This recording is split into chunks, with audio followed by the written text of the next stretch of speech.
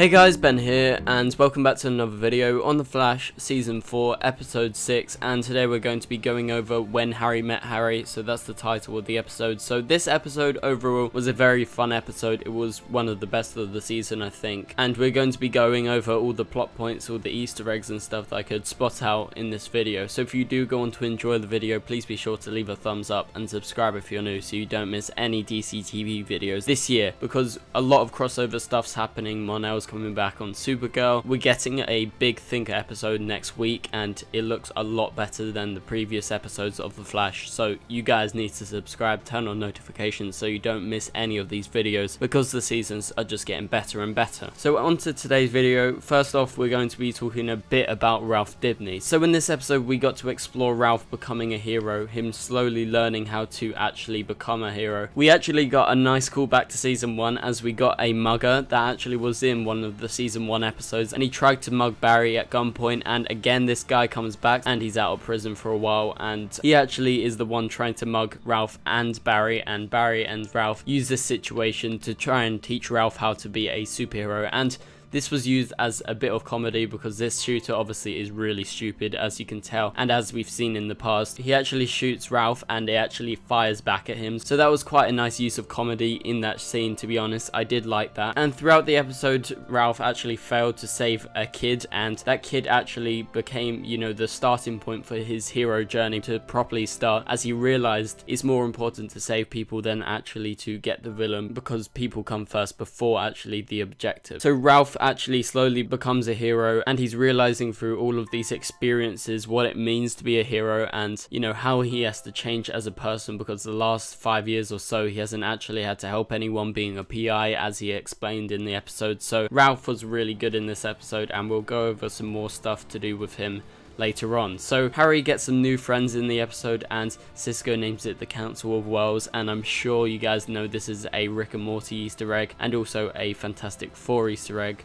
because they've done iterations of that, and I'm pretty sure it's the biggest influence from Rick and Morty, because we know that Cisco probably definitely watches Rick and Morty. He's just the type of guy to watch it, and he calls the four worlds as the Council of Worlds, so that's obviously influenced by that. And in this episode we get to see Earth 12 Wells, Wolfgang Wells, and he actually does a German accent, so I'm not sure why. So I think that was just for comedy, and it was pretty funny, and I really enjoyed him. He's sort of the more serious Wells out of the four Wellses that we actually meet in this episode, and we get to meet Earth 47 Wells, and he's actually called H. Lefario Wells, and I'm not sure if I said that right, but he's a billionaire, probably one of the funniest Wellses there, and I really enjoyed seeing him. He sort of reminded me of HR a bit, I don't know, he was just quite amusing. And the next Wells we saw was actually Wells 2.0, and he's from an Earth where the Earth is actually ravaged and it's a wasteland, and he's half robot, and Jesse Quick actually gouged out his eye, and that's why he's half robot, and he speaks in a New Zealand accent, and that was hilarious. I really liked him, and he seemed to be like a really cool character, and I wish we could explore these more. Hopefully the Council of Worlds actually come back soon, and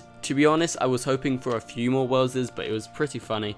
And we got a massive Lord of the Rings Easter egg when a unspecified version of Wells, we're not sure what Earth he's from, actually comes, and he's called Wells the Grey. So he could potentially be a real wizard, or he could just be cosplaying, and it was hilarious. That's probably one of the highlights of the episode for me. And so that's a massive Lord of the Rings Easter egg, as he's literally dressing up as Gandalf the Grey but being Wells the Grey, and that was just hilarious. So in this episode we got a new villain, and the villain was called Black Bison, and she's actually a villain in the comics, but she's actually a male in the comics, and they've changed it up. So she was probably one of the best new metas that we've explored.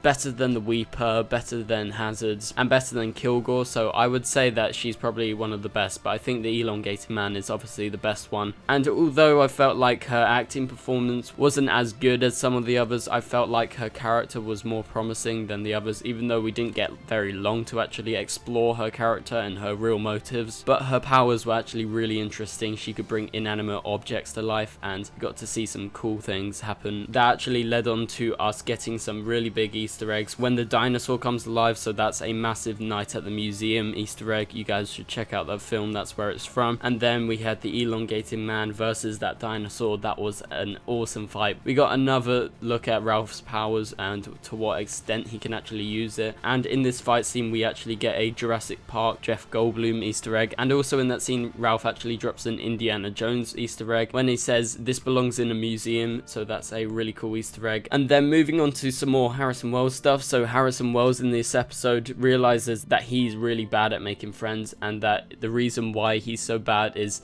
that he doesn't like himself, and to like other people he needs to like himself first. So he's coming to the realization that he's sort of got no life and that he needs to progress his self-image in order to actually make new friends. So he begins to moan about his doppelgangers, and then Cisco actually drops a massive Harry Potter Easter egg as he says, "You're a wizard, Harry." He literally says, "You're a wizard, Harry," like what Hagrid actually said to Harry in the first film. So that was an awesome Easter egg. I love getting these Cisco Harry Potter Easter eggs. And then by the end of the episode, we've wrapped up all the Council of Wells storylines. They find out that his name is actually Clifford Devoe via the Council of Wells. They actually track it down, and there's like an over 90% chance that this Clifford Devoe is actually the Devoe that's been messing with Team Flash. And they actually go to Devoe's house and they see that Devoe is normal, but we actually find out that the mechanic is his wife and that Devoe is normal. And I was really surprised when this happened, because I expected there to be a full-on fight, like Devoe to fight them. And obviously this is going to lead on to next episode, because Barry becomes curious and he doesn't think that this innocent looking man in the wheelchair, because in the past obviously a guy in the wheelchair was the main villain, he still suspects that he's the real Devoe actually screwing with them. And we will be getting some really awesome flashbacks next episode, so I'll talk about that in a bit.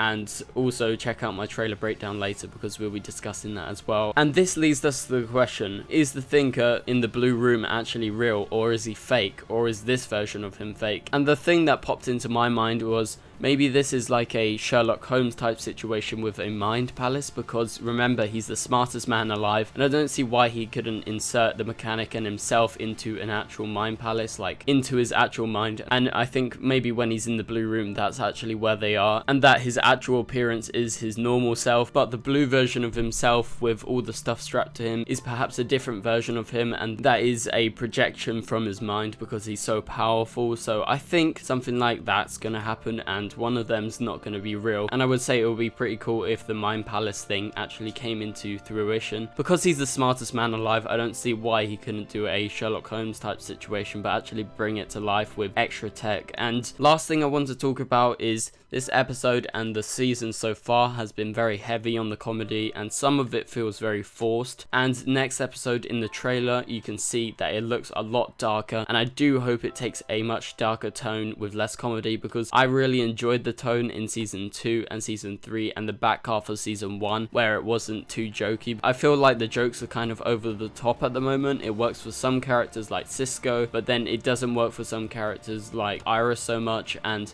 I don't think that it's actually benefiting the show. I think the darker tone actually suits the show better, and hopefully with next episode it looks like it's going to get a lot darker, and hopefully throughout the season it becomes darker and darker, because you would say as the Thinker's plan goes on, it would presumably get darker, because Barry's going to have to make decisions that are going to be pretty dark, and he's obviously going to have to defeat him somehow, and it's not going to be easy. So anyway guys, that's been my review for this episode, so I will see you guys later. Thank you guys so much for watching. Please leave a like and a comment and subscribe if you're new, and I'll see you guys later.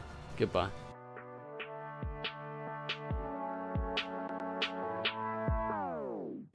It doesn't make us strong, it doesn't make us weak. Tongue tied to service like Shaq Free.